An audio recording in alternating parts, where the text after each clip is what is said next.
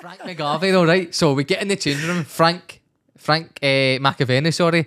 Exactly like you see him on the telly. See the way you see him? He's exactly like that. I remember Jose Atongo was playing. Right, he played for St Mirren and that.